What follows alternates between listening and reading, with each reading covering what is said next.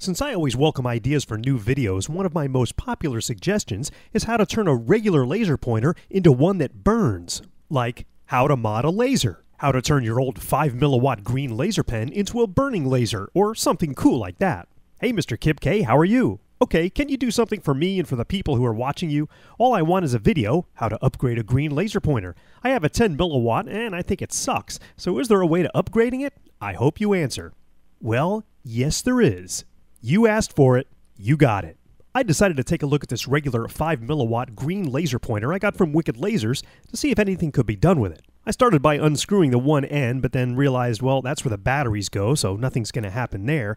And at the very front, there seems to be a separation between the body and the top, and I tried turning that, even used a wrench and vise, and couldn't make any headway there. The only other place would be the little power button, so I got a small screwdriver, and sure enough, that little button popped right off. It's just glued in place. And underneath that button in a small access hole appears to be a small adjustment screw, which is likely the potentiometer on the driver that controls the current for that laser. So it's time to test it out. First, safety glasses, and then another small screwdriver to get in there and make those turns.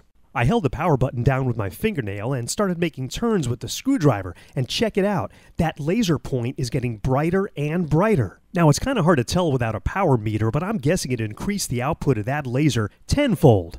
I took the little plastic button that we removed earlier and put it back in place so it was easier to turn on. Now let's see what this new modified laser pointer will do. I started by using a match, and with just about all burning laser pointers, it's always good to mark whatever you're going to burn black. Aimed our new green laser pointer at it, and a few seconds later, it ignited.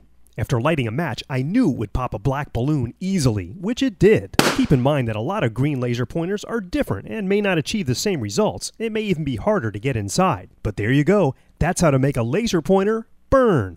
Check out my other videos by clicking the box on the left. And for more laser videos, click the box on the right. Thanks for watching. We'll see you next time.